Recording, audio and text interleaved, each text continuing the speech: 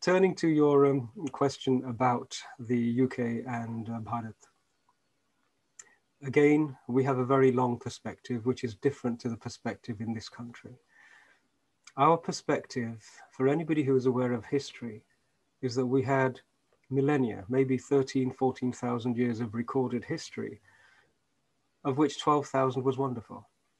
And then the last 1,000 years was actually the most traumatic of experiences that any civilization could go through. And of the last 300 years, a significant part of the trauma and the devastation that was caused was actually the responsibility of people from Great Britain, this island.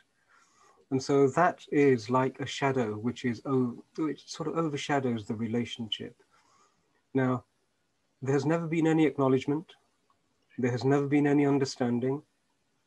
I'm reminded of how Germany confronted its Holocaust with a very open and honest desire to move beyond it.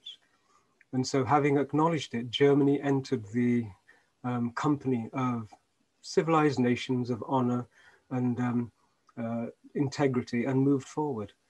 But the United Kingdom, Britain, has never done that. What it did is it hid everything that it did. And so there is a difference there, a remarkable difference. And I view this as a potential pothole on the roadmap, which has to be addressed.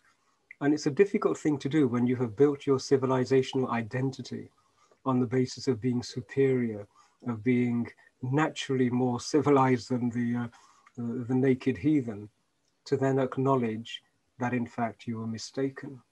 The moment you acknowledge that, what you then have to do is to face the consequences. And that then means dismantling all of the institutions which were created to promote and preserve a supremacist civilizational worldview. This is a very serious issue that has to be addressed. In India, we have a capacity to absorb apology, regret. You know, we're more than willing to embrace anybody who says, yeah, I got it wrong. Can we move forward? In the past, we've been more than willing to embrace anybody who came forward, irrespective of whether they had a knife behind their back or whether they were actually genuinely friends. So we have the capacity to accept an apology and a recognition with grace. And I think slowly we're moving in the United Kingdom to the time when that apology and that expression of remorse is going to be given. On that level, the civilizational to civilizational level, I think there is a wonderful opportunity. It's also worth remembering that most of the British population have no idea of their history. In schools, they're taught up until the Elizabethans and the Tudors and Henry VIII, perhaps, if there is an enterprising teacher wanting to add a bit of color into the conversation. And then it leaps forward to the Second World War and perhaps the First World War. And even that's a very Eurocentric perspective. And so the vast majority of the British people have no idea of the atrocities that were perpetrated in their name. In addition to that, they actually didn't benefit.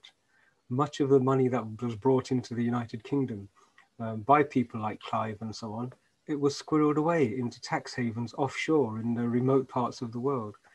So there is an evolutionary step that Britain needs to do in terms of its own population as well. Having set that all in as the context, the average English person is, they're very much like Punjabis. One of the reasons we get on so well here is they're very much like Punjabis. There is a directness, there is a driving forward energy, there's a creativity. And we have that in Bharat as well.